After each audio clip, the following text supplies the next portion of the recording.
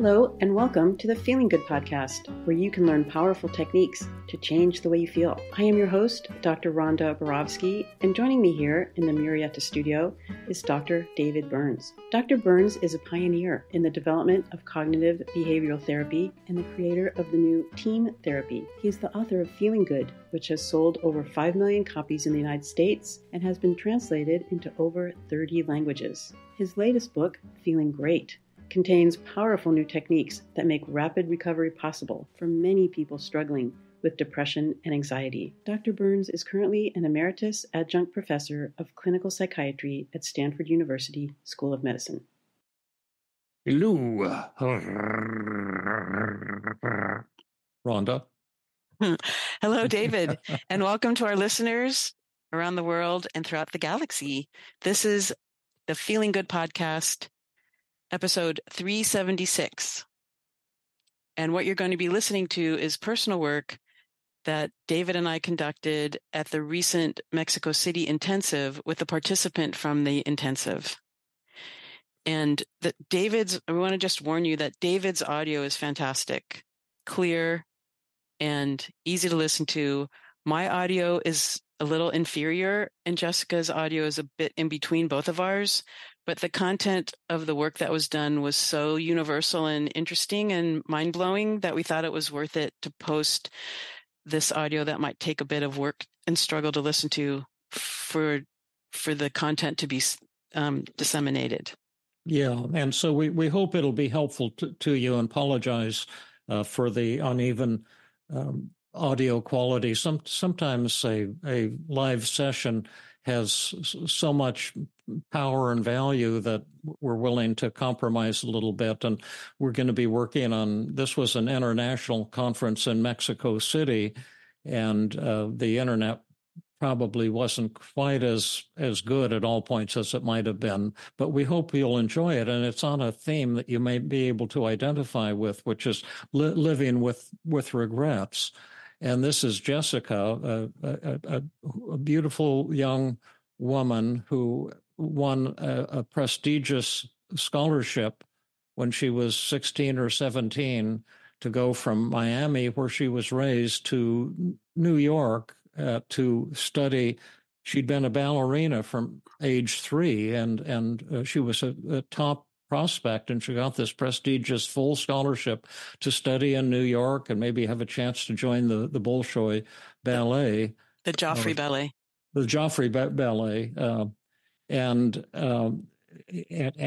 But her mother said, you have to live with your grandparents if you're going to want to move to New York, because I guess there's a kind of overprotective or protective culture in the Cuban culture. And I think her parents were from Cuba, and she rebelled, being a energetic young woman and independent, and turned it down because she didn't want to be having to live with her grandparents.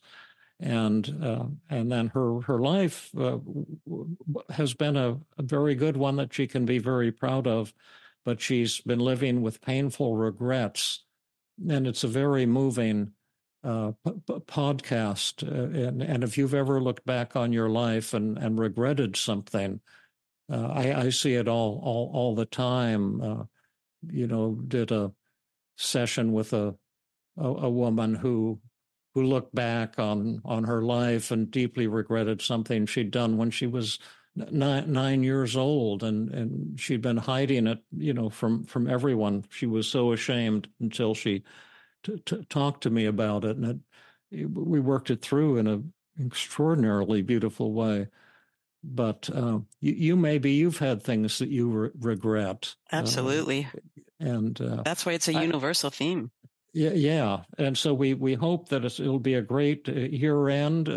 I think this one's on Christmas Day, and for all of you of all religious faiths, happy Hanukkah, happy Merry Christmas, happy holidays, happy atheism, if that's your bent. But we just want to love everybody, and we think this is a very touching session. And today you'll hear the initial testing and empathy as Jessica tells her story.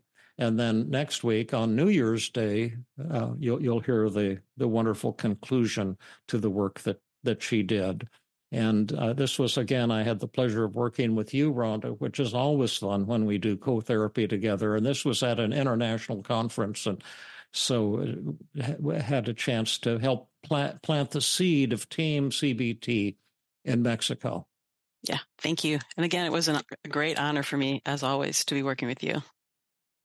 So take it away, David and Rhonda. Let's show us what you did. All right. I want to thank everyone for being so patient with the delay in getting started. Thank you, Rhonda, for making all these cool things happen all over the world with your brilliance and your lovely warmth and graciousness and chipper attitude, even in the face of extreme difficulties.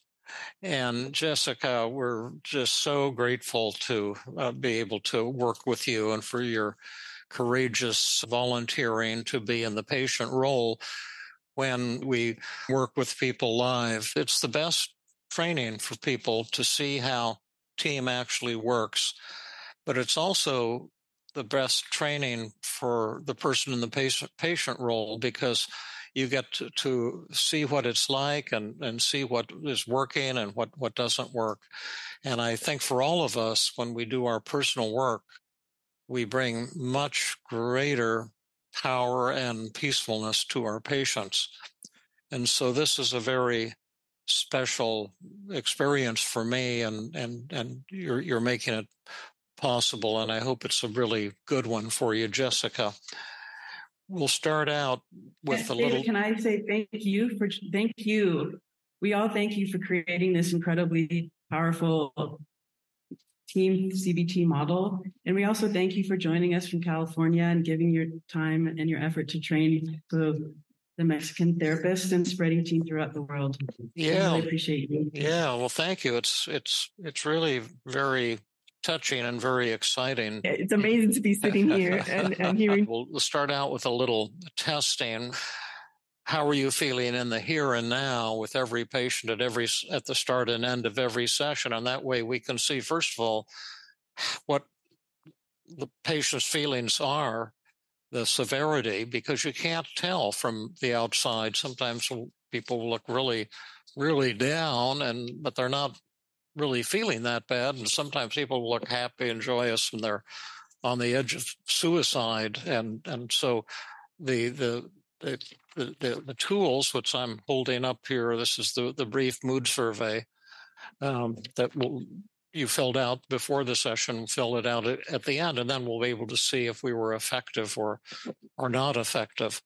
And these tools are both incredibly illuminating, but also challenging, because you, the therapist, will often find out things that you didn't want to know. Like you might find out that your session wasn't helpful to the patient. And you might find out that the patient is giving you a failing grade on empathy when you thought you were doing great. And that type of thing happens all the time. And if you keep your ego out of it, you can get breakthroughs through those kind of therapeutic errors. But at any rate, on the depression test, which goes from 0 to 20, your score looks like it was a 6. And so that's just mild level of depression. But 2 of the items were rated moderately. And discouraged or hopeless is moderately, so that's sad to be feeling that way. And a quiet, moderate loss of motivation to do things. And then on top of that, a little bit of sadness and a little loss of pleasure or satisfaction in life, but no loss of self-esteem or feelings of worthwhileness. So that's a strength there for sure. There's no suicidal thoughts or urges. The anxiety is similar to the depression. It's looks like it's 7 out of 20. The depression was 6 out of 20. So again, it's kind of a mild level of anxiety. And then the anger and frustration are also 7 out of 20. So a kind of mild mild level of frustration and anger. But all of those, feelings, the negative feelings, although they're not severe, they're certainly enough to rob you of happiness. And your happiness score is 14 out of 20, where 0 is no happiness at all, and 20 is, just extremely happy. So there's a lot of room for improvement there. A lot of the items are a lot, but they're not extremely, like feeling worthwhile and high self-esteem is a lot, but not extremely. And happy and joyful is a lot, but not extremely. Motivated and productive is moderately, but not a lot or extremely. So there's definitely room for a tune-up. And your relationship satisfaction with Marcello, if I'm pronouncing that correctly, or Marcello, Yes. Is 30 out of 30, which I would say is very unusual. This is my relationship or marital satisfaction score. Goes from 0 to 30, and very few people have, at least that I see in clinical situations, have scores of 30. It's just very satisfied in every aspect of your relationship. So that's a great strength. So before we go into your daily mood log, why don't you tell us a little bit about your problem? I looked at your daily mood log and thought about it, and feel sad for you too. Why don't you tell us about it? And Rhonda and David will try to do a little E equals empathy. And during this, just for teaching purposes, during this empathy phase, we're not going to try to help you at all, Jessica. We're just going to try to understand what you're thinking and what you're feeling, and try to give a sense of warmth and acceptance and respect. But we're not going to interpret anything or give advice or anything that would be so-called therapeutic. We just want to enter into your world and see things as you're seeing them. Yes. So thank you, Dr. Burns, for understanding my emotions and stuff, my feelings in the brief mood survey. As far as a little bit of my background, I was a professional dancer, ballet dancer, and danced since I was 3 years old. And at 17, I had just graduated high school and had gotten a scholarship to New York University and to dance for Joffrey Ballet. So I was extremely happy and overwhelmed with excitement. And I come from a culture, Hispanic culture, Cuban, where they're extremely protective. And that leaving home wasn't something that was accepted. So additionally, as a career, ballet wasn't seen as it's a true career. You always had to go to school and study something that was much more meaningful, quote unquote. So at 17, I got the scholarship. I approached, my parents are divorced. I approached my mom saying that I wanted to leave to New York. And her response was, yeah, you can move, but you're going with your grandmother and grandfather. So that was like a complete turnoff. To not want to move to New York at 17 with my grandmother and my father. And my dad decided to buy me a brand new car and gave me an out.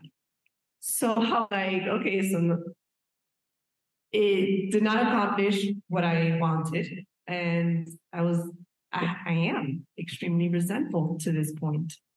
Obviously, life continued. You didn't accept this. I'm sorry? So you did not accept the scholarship? I did not accept the scholarship. I did not go to New York. I continued dancing here. Well, not here in Miami. I'm from Miami, Florida. Not at the level that I wanted. And it deeply hurts me because that's always been my dream. So it's been emotions that I've battled, tried to accept, chose a different career path, but I feel it's never completely fulfilled me. So what I thought.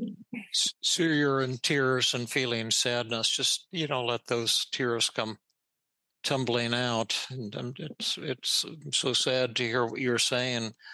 And I want to just summarize it. I got most of it, maybe not 100%, but I take notes, so I try to get it. And you were saying you were a professional dancer really from age 3 to 17, and you got a scholarship to go to a ballet in New York, which was very prestigious. And you were excited that you were accepted. Now, you were living in Florida at this time? Mm-hmm. Yes. And where were you born? I was born in Miami, so I'm born and raised in Miami. Okay. And but you're saying that in your family system and maybe the cultural system that you were living in, that ballet was not seen as a, quote, true career. So there wasn't a great deal of encouragement and excitement and congratulations, I guess, from your family about that. And your mom said that you can accept the scholarship, but you'd have to, when in moving to New York, you'd have to live with your grandparents. And that didn't appeal to you at all. There might have been something about your dad said he'd buy you a new car or something like that as a compensation. Oh, I guess I got that right. And now you became tearful when you said, I'm extremely resentful. I did not accept the scholarship. I continued to dance in Miami and have battled these emotions of tears and sadness and resentment. How old are you now, Jessica? Funny question. I'm 40. How old? I'm 40 years old. 40. Oh, my goodness. I thought you were going to say you were 23 or something like that. And so what have you been doing recently? Don't laugh. This is serious.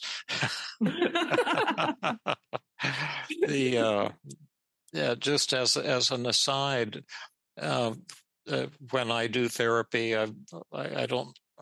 Maybe with you too, Rhonda. I don't know. I know when we do it together, there's a lot of laughter, and I really love laughter, and I think it can be part of the healing process and also part of the warm connection process with somebody. But what have you been doing professionally? Still dancing or?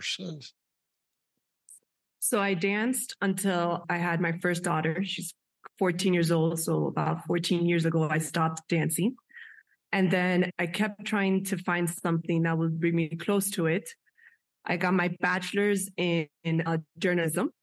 So I was on TV for some time and then decided that wasn't it and got my master's in mental health counseling. And currently I'm a licensed mental health counselor.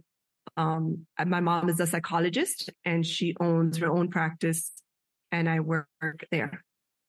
You're working for your mom. Did you say yes. that? Yes. Oh. Okay. Wow. And how long have you been doing clinical work? So I got my license. I graduated since 2003 as my master's in mental health field. And I was in and out doing it for quite some time. I became officially licensed because, in the States, you have to actually be licensed. I was a registered intern for quite some time, a very long time, actually, because I didn't want to commit to taking my license because I didn't want this to be my final career. Oh, so yeah. I kept postponing taking that exam, trying to find other avenues. And then I have all these loans. So I was like, I think it's about time to get my license. And I got my license about a year and a half ago, or 2 years. year. I got my license, and then now I'm officially licensed. And since then, I became a national certified counselor, and I also became a subject matter expert for the national mental health examination for counselors. Oh, okay.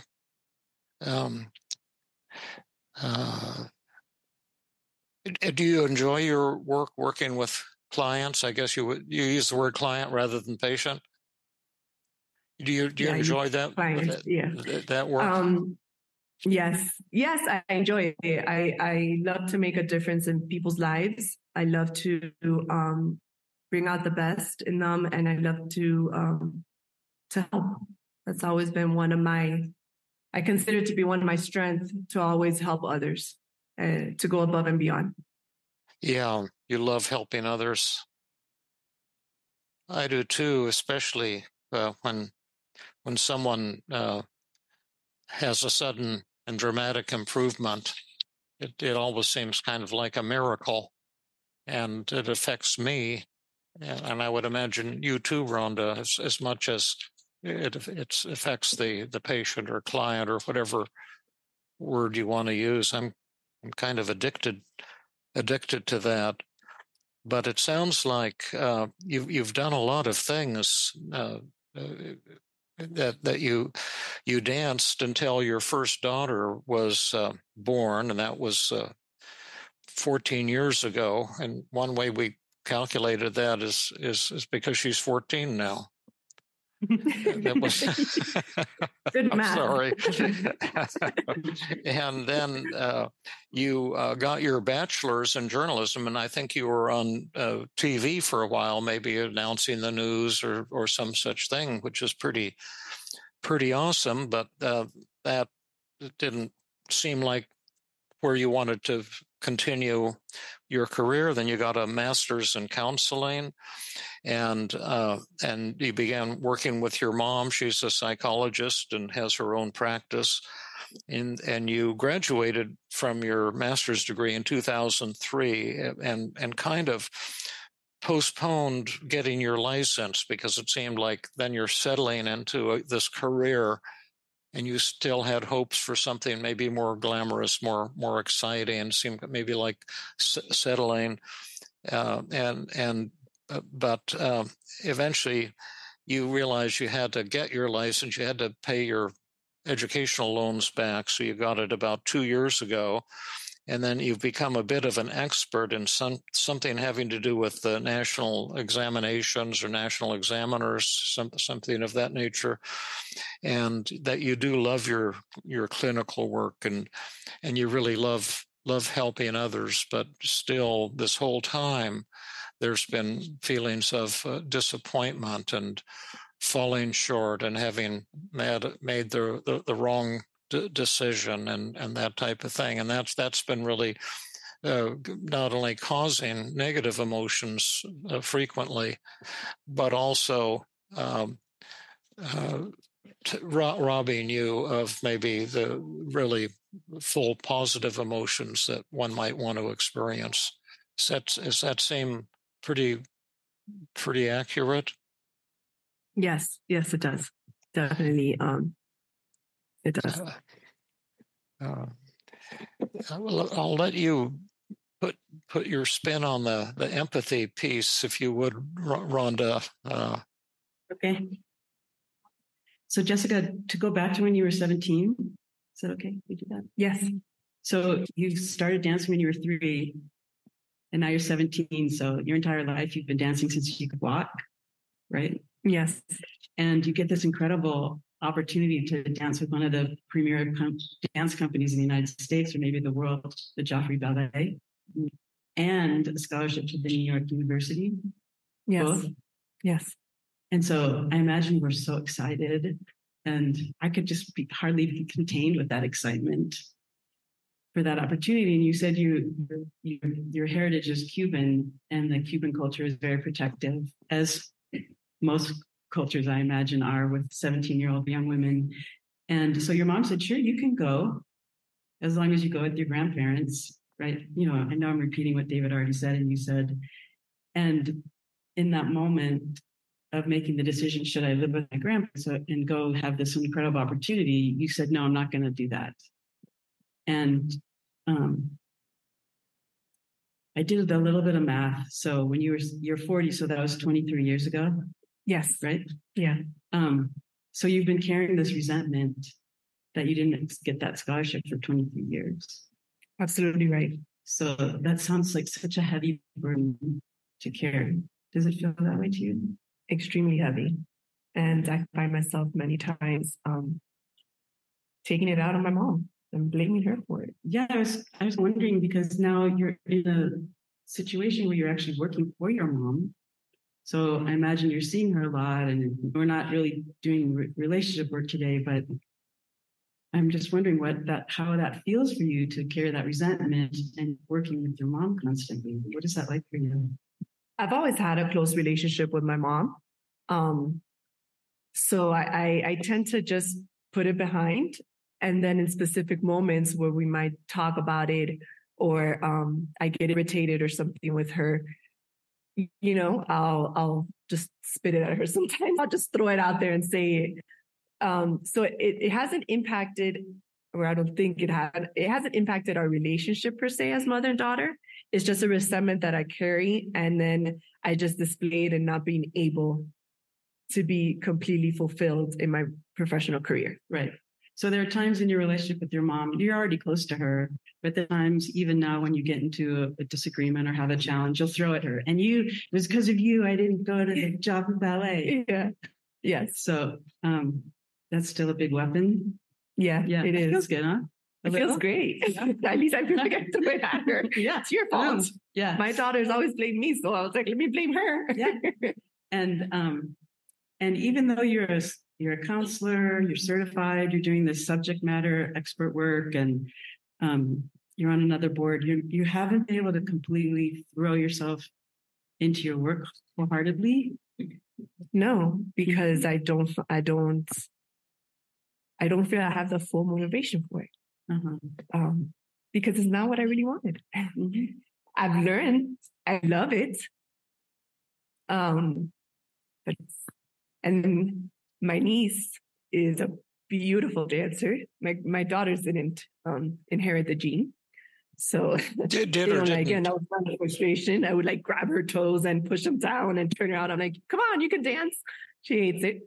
But my niece has the genes, and she dances at where I used to dance at Miami City Ballet. She dances. And every time I see her excel, I love it, but it hurts me more. Yeah. So watching your niece dance at the Miami City Ballet where you danced brings up that resentment and sadness. I can see like let those tears go. Yeah. The sadness, and I imagine the irritation a little bit. Yeah. And the disappointment. Yeah, because I think back of should have been me. Yeah. Shall we add that? It should have been me to your daily mood log? Yeah. I feel sad too, and I can see the warmth between you and Rhonda, which is a beautiful thing. And I'm also sad that you've been carrying this unfulfilled dream that somehow eluded you because of your mom's overprotection and maybe your own rebelliousness or whatever. But you've been angry. You've been feeling disappointed, frustrated, discouraged, and no matter what you do in your counseling field and your professional life, it's always something big that's missing. And although you love your niece and you're so happy for her and her beautiful dancing, it hurts you to see that, and to maybe to think that I could have had something really great, a really great career, and that's a tremendous pain that you have. And let me just ask you a question. how are Rhonda and David doing in terms of three things? One would be understanding how you're thinking, and I can go through the daily mood log in a few minutes and get your exact thoughts, and so people will know. I think they have a copy of your mood log, can look, but like one of your thoughts is I'm a failure, and we'll go into all of them. But all these thoughts and memories create a lot of negative emotions, and how well have we done at understanding that, and to what extent do you feel a sense of acceptance or liking or respect? How would you give us an A, a B, a C? How are we doing so far on empathy and support? An A. Okay, and why? Why is that? Or what are we doing? You both have given me the opportunity to express myself. You've said it back to me many times in my own words. So it makes me feel good that you're able to listen. Yeah. And you've also provided that empathy of making me feel important, and what I'm saying is important. Well, thank you for that kind comment. Means a lot to us both. Dave, may I add one more thing? You sure can. So I'm also wondering about the grief over this huge loss. Have you, I'm feeling a lot of grief myself. Like there's a death in your family, the death of this ballet dream, even though you still continue dancing with Miami City Ballet. Well, no, I mean, I'm not dancing anymore. No, but for you. But yes, yeah, it is grief, because the older I get, that's it. Like I realized that it just passed and it's time to move on. So yeah, there could definitely be grief there. Yeah, that's what I'm feeling. Yeah. Yeah. Do you often cry over it? I used to cry more. Well, over this situation, yes, this situation gets me extremely emotional. It really does. It touches strong and hard, because it's so much sacrifice to be a dancer. Oh yeah, all the fun so things. Many aspects of life. You know? Mm. I went through a lot, so yeah, that's why I think it hurts me more. You're really kind of a full-time professional from the time you're 3 or 4 years old, right?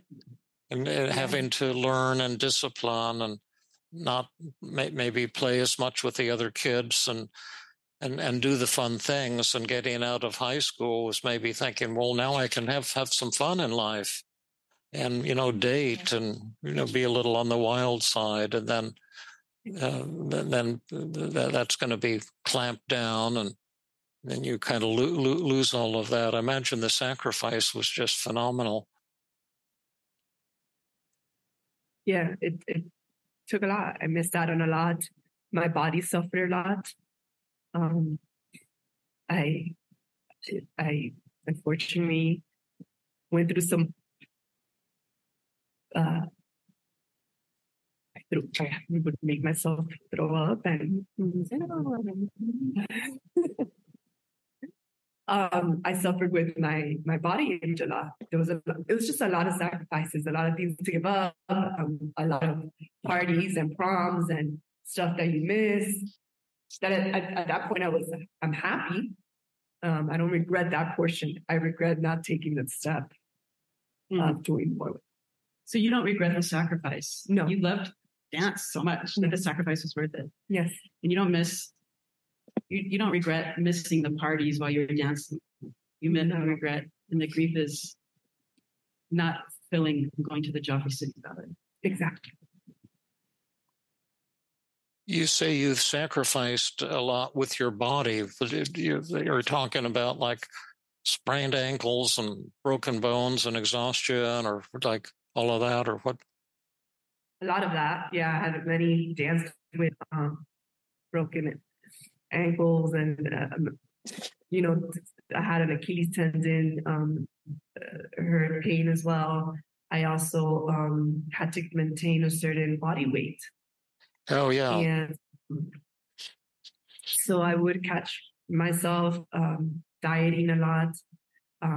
Unfortunately, I would make myself throw up. Oh, yeah. Mm-hmm. And so, yeah. Some bulimia in there. Yes. Was that extremely common among ballet dancers? All of us. Yeah, that was all around. We knew we would get weighted. They had balance, and if we had a performance coming up, or if we had something, they would weigh us. And if we were like a little bit overweight, they were like, "We're too fat this week. What did you eat?" And that was like our trigger to like either starve ourselves or go and throw up. Whatever quick approach we had to do to satisfy that goal of whatever we had to accomplish that week. Yeah, wow. My heart is so full and feeling so sad. So here are Achilles tendon, broken ankle, but you're about to do a performance and someone, you might be 1 or 2 pounds overweight, and you get this abusive, "You're fat, you can't dance, what's the matter with you?" And then pushing you into bulimia. And yet after years of that sacrifice, you weren't able to fulfill your ultimate dream. And that is preventing you for the next 23 years to create a career where you're 100% happy. Yes. Like there's this little bit of unhappiness always murking. 100%. It's there. Yeah. Feeling really sad and close to you, though.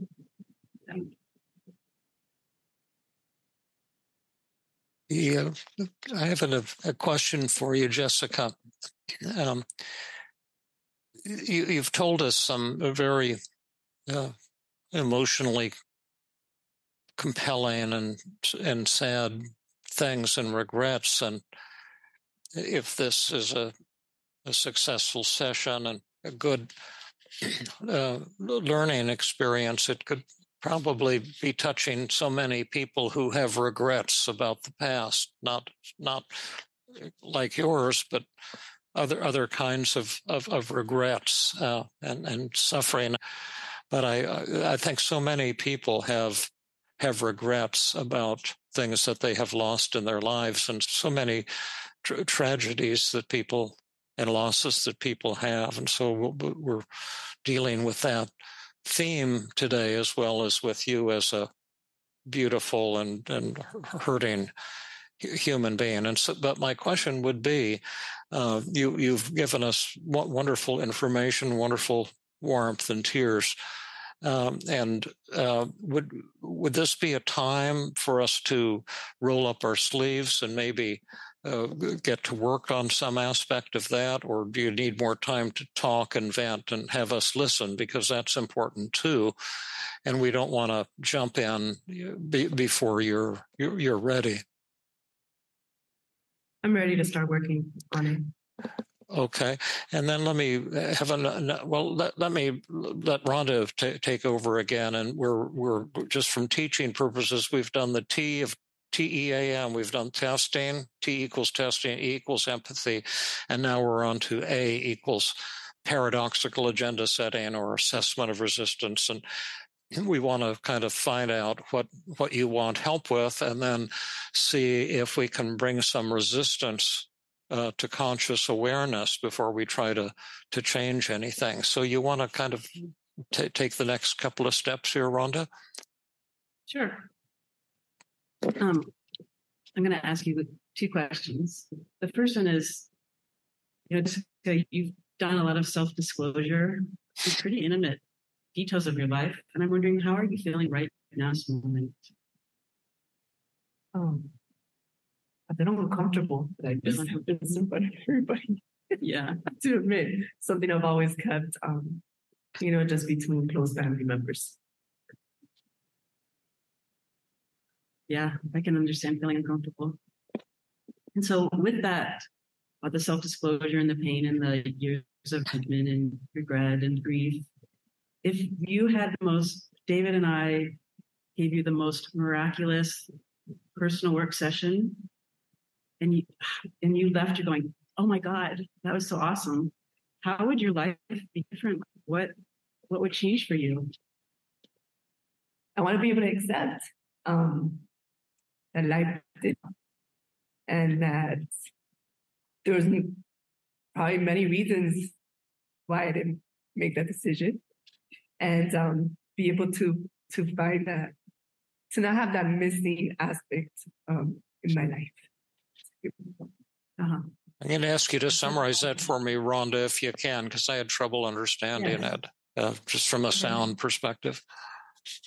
Okay, so, her response to the miracle cure question is that Jessica would like to accept that life did move on for her, and that there were a lot of reasons. There were many reasons she didn't choose to move to New York with her grandparents. And there was a third one. And be able to not have that emptiness, of my profession. Yeah. Correct. Not have the emptiness and the regret of, that little, what do I say, smirk? Yeah. Like, oh, I should have done this. I should have done this. That's living constantly, like letting that go. Yeah. Okay, so now I have a question, and we can do kind of tag team on this if you like, Rhonda. That suppose then that we had a magic button, and if you pressed it, all of your negative thoughts and feelings would instantly disappear. So you'd be feeling great joy and happiness, and you'd have no anger or regret or irritability or sadness or frustration or disappointment about the past. You'd let all of that go, and you'd just be flooded with joy and excitement and optimism. Would you? And this would require no work on your part. You just have to press this magic button. Would you press it? Yes, I would. Okay. That's what almost everybody says, because no one wants to hurt and suffer. And we all want to be happy, so it makes good sense. Now, we don't have a magic button, but we do have some powerful techniques that sometimes almost do seem magical.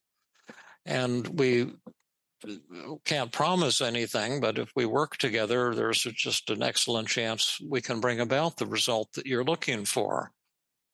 But I'm not at all convinced that would be a good idea.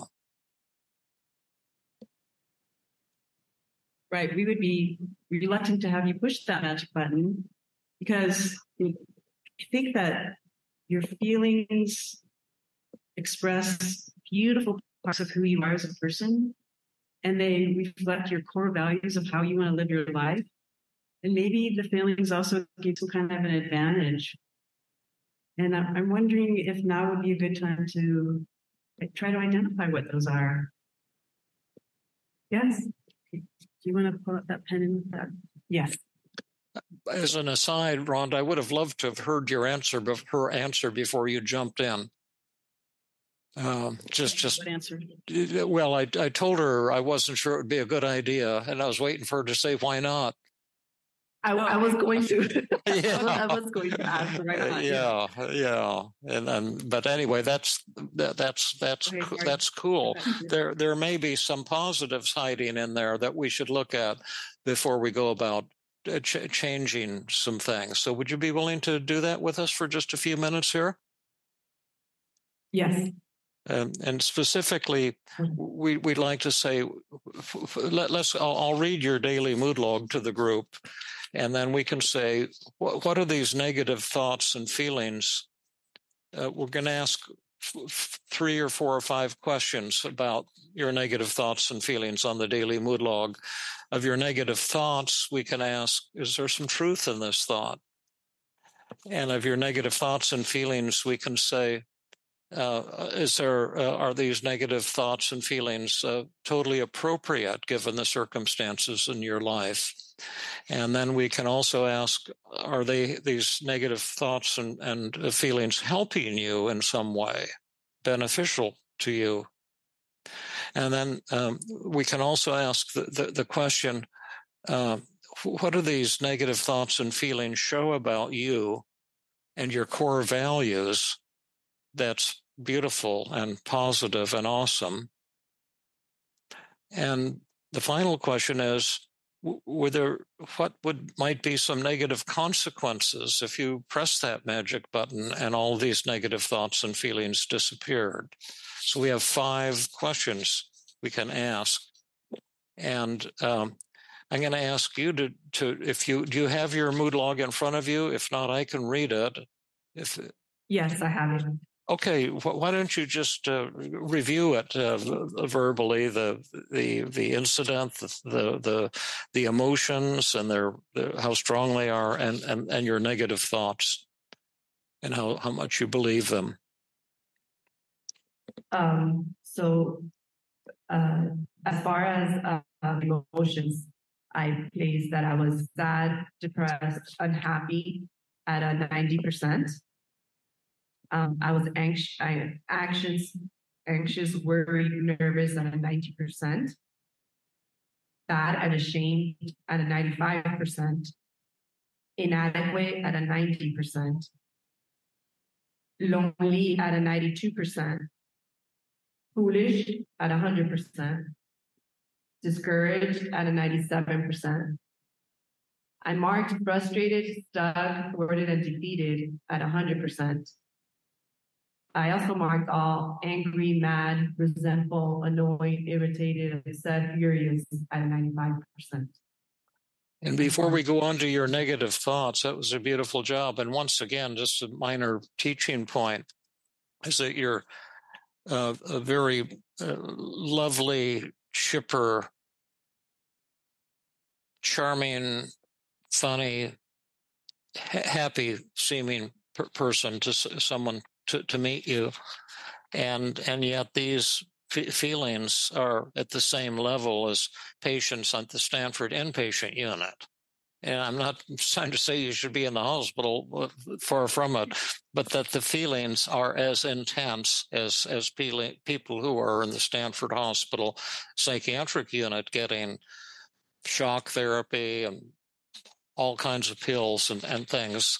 And that's why I like to test things at the beginning and end of sessions, because first to see how the person is feeling, and then to see what kind of change we might be able to bring about. Because if you have a great change, there's something to learn. And if you fail, there's a tremendous amount to learn, and then you can correct your error the next time you work with that person. And then go over your negative thoughts that were triggering these tremendously powerful negative feelings. Yeah, so again, my negative thoughts referring to my specific event that I listed back when I was 17. I felt I'm a failure, and I put that at a 90%. That this always happens to me because I sat at everyone else's needs before mine. I feel that I always put everyone else before my own desires. And I put that at a 95%. I feel like an idiot that I didn't follow my dreams at 100%. I blame my parents for truly not understanding the career path that I wanted. I put that at a 90%. Nothing would truly fulfill my professional career. I put that at 100%. I said I did so many sacrifices for nothing at a 95%. I should have been smarter when I said to my mom that I didn't want to go on my own, that I wanted to go on my own, that I wanted to go on my own instead of not going at all. And I put that at a 95%. I feel I've never reached the prestige and the level that I wanted for my professional career. Put that at a 90%. I wrote, I'm so stupid and now I'm stuck forever. I feel like I'm stuck in the same cycle over and over. And I put that at 97%. And then I put, I must settle for my professional career now. And I put that at 100%.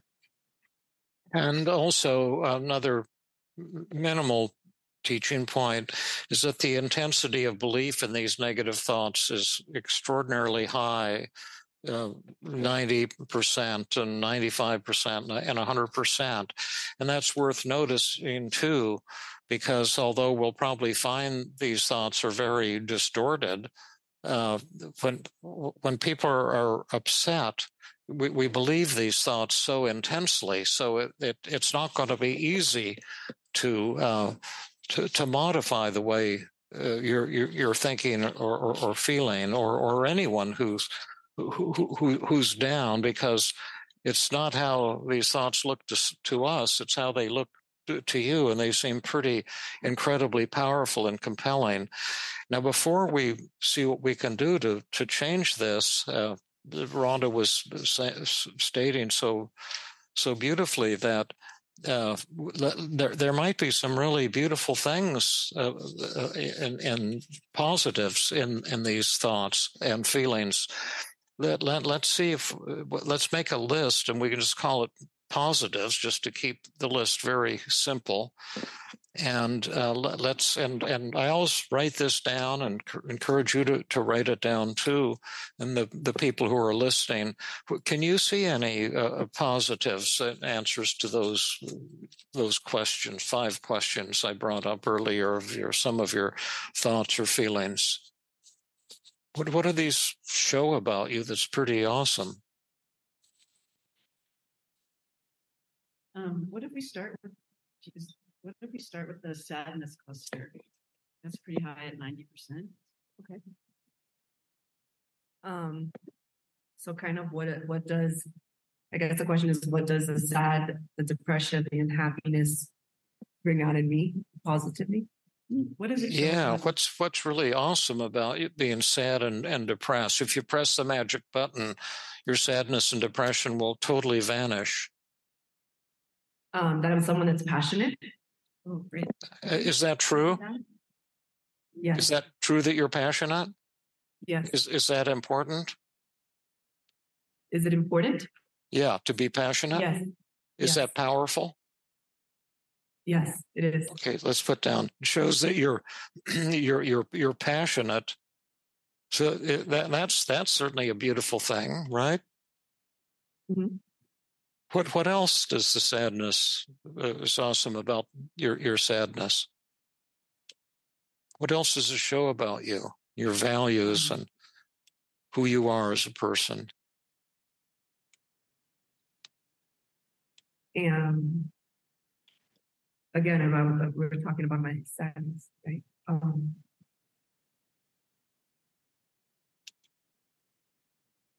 Not too sure how much sadness, depression, and happiness can bring out positive feelings or benefits. I'll need some help with understanding that, Rhonda. She doesn't know another one. Oh, doesn't know another one. Well, maybe we can suggest one. Maybe these are just different ways of saying the same thing, but it seems to me it shows your love for dancing and your love, for the ballet. Yes, very much so. So and if you press the magic button and it went away, it would be like, okay, I'll just toss that aside. Do you see what I mean? I don't want to stop my love. Yeah, I definitely don't want to stop my love. Yeah. So it shows your love of dance and just how profound that is. Can you see any other positives in this sadness? I can see one more. How dedicated you are to having a fulfilling career. Yeah. Yeah, I didn't think about that. Yeah. Mm-hmm.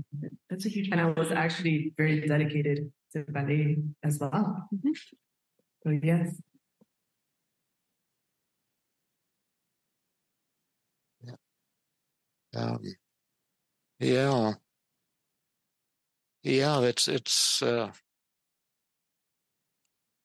It's emotional as well. I don't know if that's a benefit. Yeah. Yes, that's a benefit. She said she's emotional. Yeah, that's she feels really things neat. Very deeply. Yes, I do. I had a cat who we adopted a feral cat who came to our door and wounded. He was a violent cat, and we were trying to get rid of him, get him off our property because he was threatening our other gentle little kitties. But he came to the back door once, almost dead. And he had the courage to come to our. We have a glass kitchen door and look up to me. He held his foot up, and it was as big as his head. And I could see he'd been wounded, and he couldn't hunt, and had lost a lot of body weight. And we befriended him and got him, captured him, got him to the vet. They did surgery on his foot, and he had a wound from a fight. And over the time, he became the best friend I've ever had in my life. And we were just in love with each other. And then, but he would go out hunting every night for a couple of hours because he was feral. But he spent most of his time in the house with us, which was unusual for a feral animal. And but he didn't come back one morning, and I knew that sooner or later there's a mountain lion behind our house. That I think the mountain lion finally got him, and I'm going to grieve his loss forever.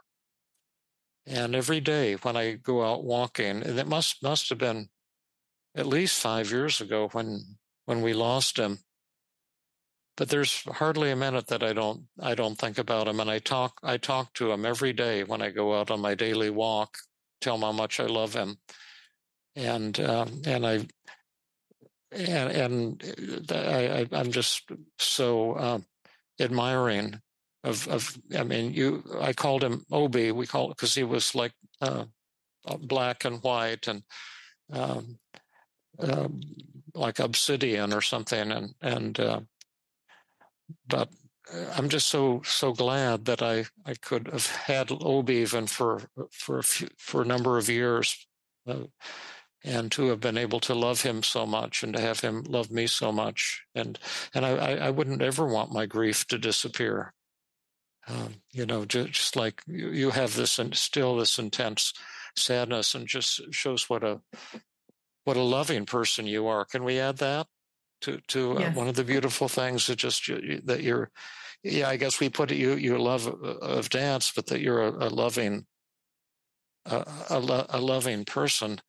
My eyes are getting opened up. Do you want to pick another one, emotion or thought, Rhonda, that we could kind of focus on? Let's go to anxious and worried and nervous. That's also at 90. A benefit of being anxious is that I'm very much OCD. I want to make sure that I complete my tasks and that I'm responsible. So I think that my anxiousness creates that anxiety for me to be responsible. Yeah, that's huge, isn't it? Yeah, it is. Yeah. I heard her say 2 things. I complete my tasks. Oh, yeah. So you don't procrastinate. And I'm responsible. Nice. Yes. I complete tasks. I'm responsible. And what's the third one? I don't procrastinate. Oh, don't procrastinate. No, that's right. And does your anxiety keep you vigilant? Yes, it does. Yeah. Okay. Is that important? Yes, it is important to be vigilant. Okay, so we got 4 good things about being anxious, worried, and nervous. How about ashamed? You're 95% ashamed. What are some beautiful things about shame? I get concerned about others. Is that important? Yes, I think it shows my human part of myself. Yeah, that's cool. So it shows I'm concerned about others and what they think about me. And that shows I'm human. Does it show that I want other people to be proud of me? I want to please other people? Yes, and especially I think especially in my career, my mom is such a professional, and I admire her so much as well. And I feel like I always need to make sure that I make her proud professionally. So let's add those. Want to make her proud. Yeah, it's so interesting. And then you get the next shot, Rhonda. But let me just. I was going to say, how could there be anything good about shame? But it says you're concerned about what others and about other people and how they view you. It shows that you're human and vulnerable. It shows you want to please people in your career, especially you admire your mom and you want her to admire her. You want her to be proud of you. That's 5 things right there. Can you think of anything else about great things about the shame? Oh, I can think of more things. What are some other great things about shame? Your shame, Jessica. Nothing else comes to my mind. Well, do you think feeling ashamed, do you think that makes you a very arrogant person or more of a humble person? Humble. Humble. Is that a good quality? Because yes. let's add that humility, and then does that humility make it easier for us to feel close to you? Yes, a lot. It's true. I always have people when they meet me or they feel comfortable enough to come and speak to me or know that I'm always there for them, or I give them kind of that peace. Yeah. So that's a beautiful thing, that people can feel close to you. I had a student at Stanford, a psychiatric resident, and I was starting a group for the residents to train them. They're after medical school they do their residency, so you can get your specialty training as a surgeon, or in this case, a psychiatrist. I was having a supervision group with about 3 other students, and she was asking how you would help a patient who felt defective, and so I was showing all these techniques that you can use to help with defectiveness, and then she stopped me and she said, "Well, Dr. Burns, what I just have to tell you something, that I'm asking not only for my patient, but for myself, because I also feel defective, because I never had a childhood either. My father was a violent alcoholic. And then I just feel like I'm less than everybody else." And she started sobbing. And she said, "Is there any hope for me that I could get over this feeling?" And so I said, "Well, yeah, let's work with you." And we went through a number of techniques. I have this thing called the recovery circle, and you list all the techniques to help for a negative thought. In this case, I'm defective. And we tried about 6 or 7 that were not helpful, just like every 2 or 3 minutes. And then we came to one called the acceptance paradox. And she said, well, how would that work? And I said, oh, well, the way that would work is, instead of trying to stop being defective, you would thank your lucky stars that you're defective. And you would view that as the greatest part of your life. And she says, well, that doesn't make any sense. What are you talking about? And I said, well, I've always been intimidated by you because you're, what people call, you're one of the beautiful people. You're beautiful appearance. You're brilliant. You have a loving family and daughters who love you. And you, in addition to doing your residency, you're writing prestigious papers that are published in top research journals. and you've got everything. And that's why I never was able to feel close to you. But now that you've told me you feel defective, I feel close to you for the first time. And so you can thank God that you feel defective and hope you'll never get over that. And it just went like a explosion in her brain. And she said, I see what you mean. She started laughing.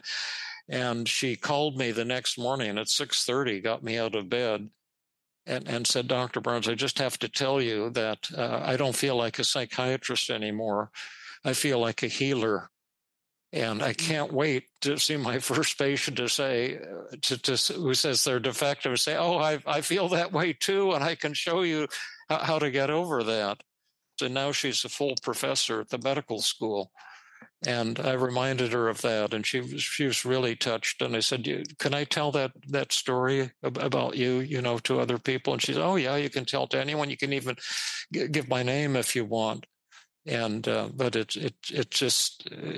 just so interesting, and that I was thinking that the fact that you're kind of have an important part of your life missing, that do you see what I'm trying to say? Yes. Not really, Absolutely. David. It sounds like nonsense. Yes, I do. And you said something that caught my attention, which was, because similar to her, it was one of the best years of my life. And within all the ups and all the downs and the crying and the frustrations, I think that's why it's so difficult for me to want to let it go. Yeah. I still, one of my closest friends are from there. So I have such beautiful memories from it as well. So I think that's why it's so hard for me to let it go. Oh yeah.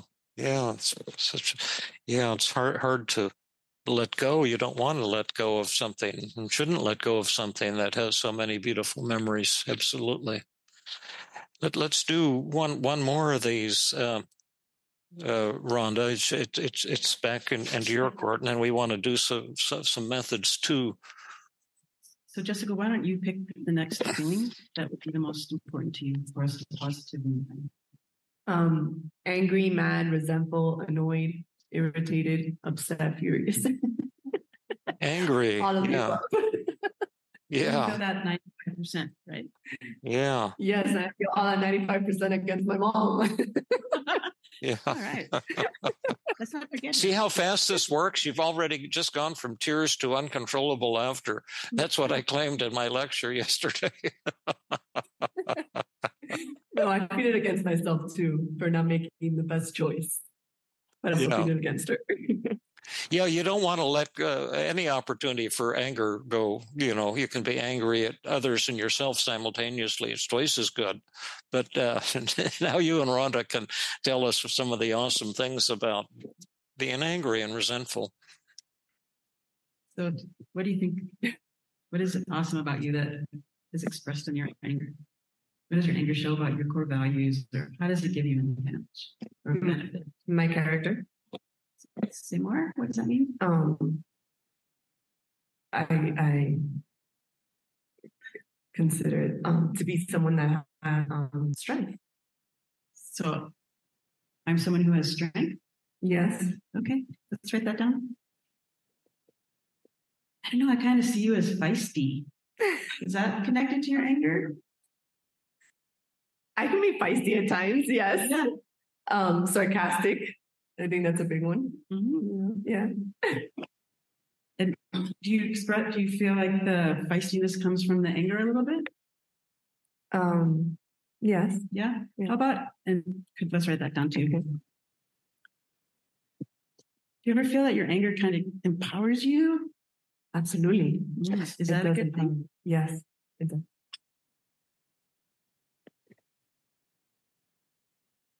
This is a great list, by the way. Does your anger show that you have a moral compass and you like to stand up for what's fair and for justice? Yes, I do. Okay. Very much so. If I find something prejudiced against someone, or I stand up a lot for that.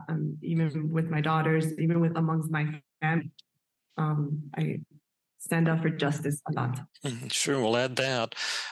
Does your anger also show that you hold yourself and other people accountable?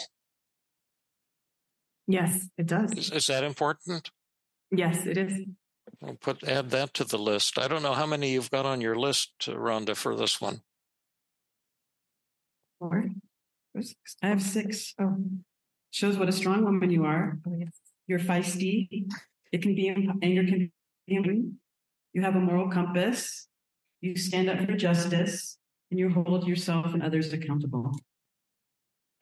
And then, does your anger also show how much you care? Mm-hmm. The same as your sadness, another version of your passion? Yes, and it shows my I was going to say how emotional, how passionate I am, and how much I care. Yeah, so add that. This has been another episode of the Feeling Good podcast. For more information, visit Dr. Burns' website at feelinggood.com, where you will find the show notes under the podcast page. You will also find archives of previous episodes and many resources for therapists and non-therapists. We welcome your comments and questions. If you want to support the show, please share the podcast with people who might benefit from it. You could also go to iTunes and leave a 5-star rating. I am your host, Rhonda Borowski, the director of the Feeling Great Therapy Center. We hope you enjoyed this episode. I invite you to join us next time for another episode of the Feeling Good podcast.